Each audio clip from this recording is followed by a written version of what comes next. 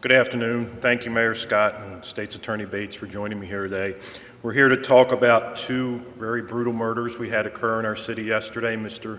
Rashid Maxwell, a 15-year-old young man, had his life taken by gunfire, and Miss Pava LaPere was discovered yesterday.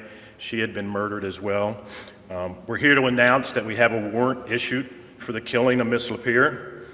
Today, in consultation with the State's Attorney's Office, 32-year-old Jason Dean Billingsley of Baltimore was wanted for first-degree murder, assault, reckless endangerment, as well as additional charges.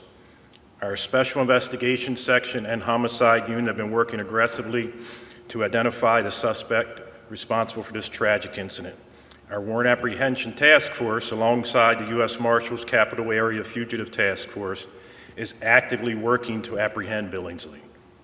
At this time, we believe and we know he probably is armed and dangerous. We ask anyone who may have seen him or knows his whereabouts to contact police immediately by calling 911. We implore residents to be aware of your surroundings at all times. This individual will kill and he will rape. He will do anything he can to cause harm. So please be aware of your surroundings. Our thoughts and prayers are with the loved ones of Ms. LaPere, as well as Mr. Maxwell and our community. At this time, I'll turn it over to Mayor Scott to say a few words. Thank you, Mr. Commissioner. And it's really difficult to express the sorrow that I have standing before you today. Both of these murders are horrific, senseless, and deeply tragic. Pava was a very young, talented, devoted Baltimorean, someone that I had the opportunity to get to know over the past few years, who would help anybody that she would see. And to have that life cut short by someone who has no care about anything other than harming people is something that should sit deep in the stomachs of all Baltimoreans tonight. Our city, as you heard from in our BPD, will not rest until we have him into custody. We are working with every law enforcement partner that we have to make sure that we bring this individual, who quite frankly shouldn't have been out on the streets in the first place, into custody, and allow the BPD to turn him over to the state's attorney in the justice system. We want anybody that knows this individual, his whereabouts, to share that with us right now, because as you heard from the commissioner, this person is extremely dangerous. We will not rest until justice is served. That goes for this case, along with the case of young Rashid Maxwell, who was gunned down in West Baltimore, another young life cut too short. So anybody that knows anything about any of these instances, please let us know.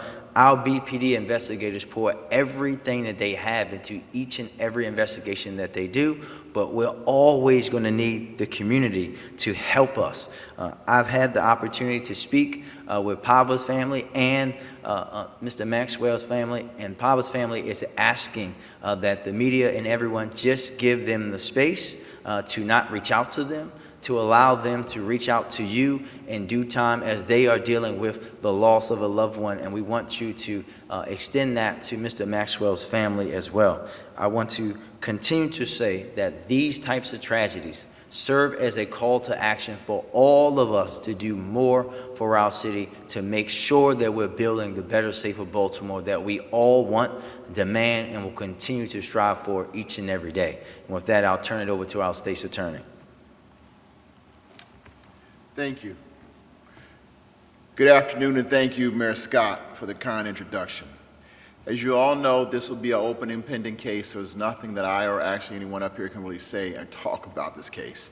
But the facts as they present themselves currently make this imperative for us to be alert and to alert the public about what's going on.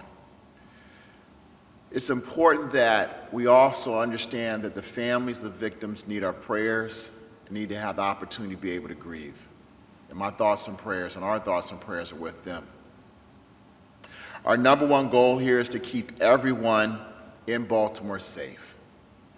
I will always show up and stand with my public safety partners. Our goal is to work together as a team to make sure individuals are held accountable, They were not only they're going to be arrested, but we're looking to prosecute and hold them accountable. At the end of the day, we must work together to put a safer Baltimore for all. Thank you. Now, Commissioner.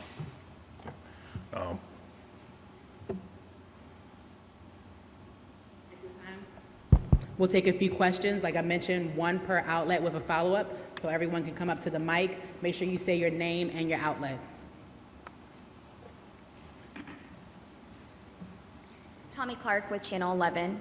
When it comes to LaPere's case, it appears that it was her apartment that she was in.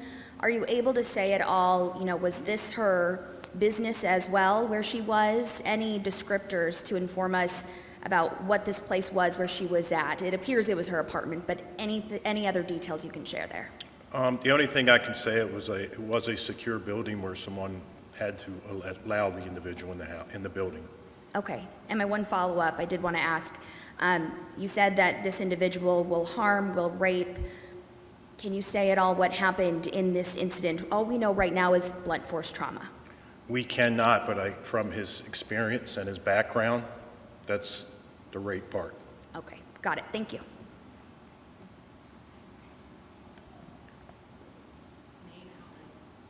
Mackenzie Frost from Fox 45.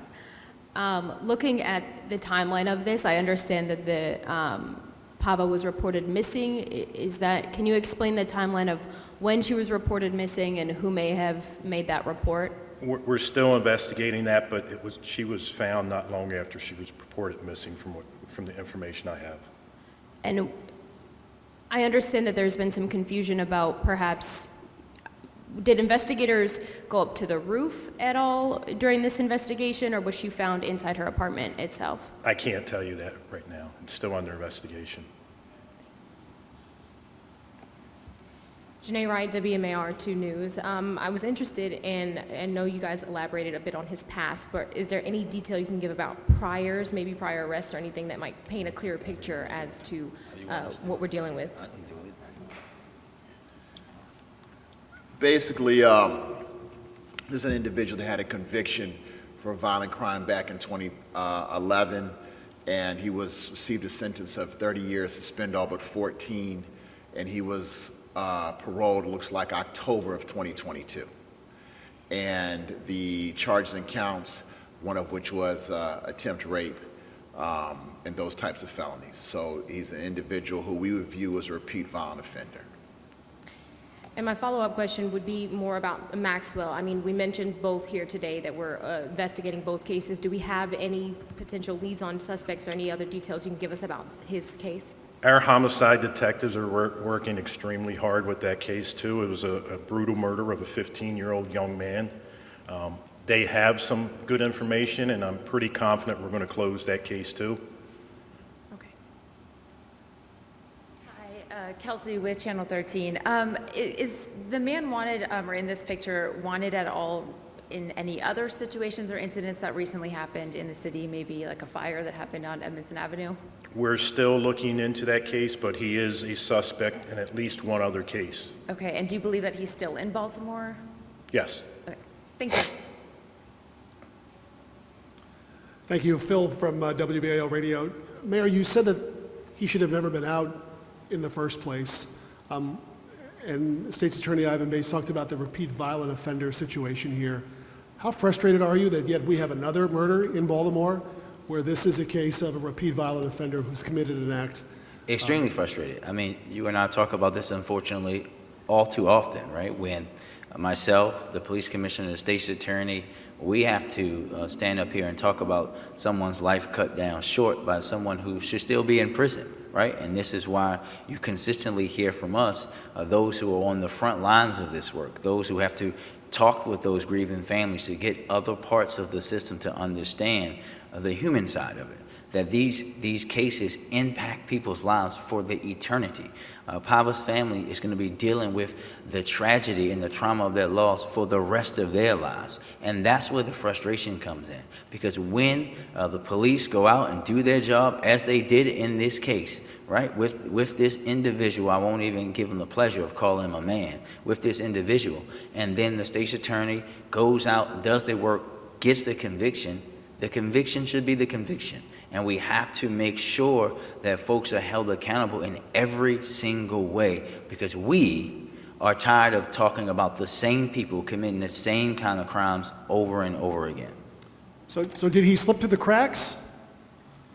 Well, I can't tell you whether he slipped through the cracks or not. I think that you are a fine journalist, sir. What I would task you with doing is going through and looking at that case, as I know you will do, and look at who made a decision to allow this person to go out on parole based on the facts of those cases from the past. Because when you see them, you and every single person that lives in Baltimore and listens to WBAL radio will say there is no way in hell that he should have been on the street.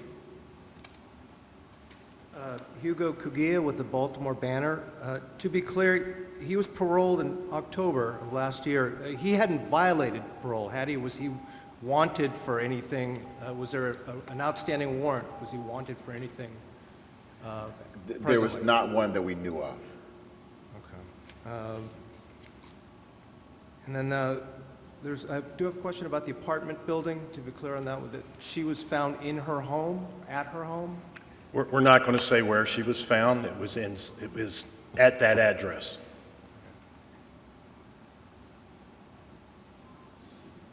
Cassidy Jensen from the Baltimore Sun. You'd earlier said that she was found shortly after the missing persons report was filed. Can you say when that report was filed?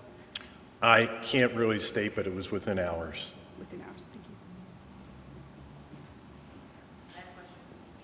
you. Yes. Addie Briley.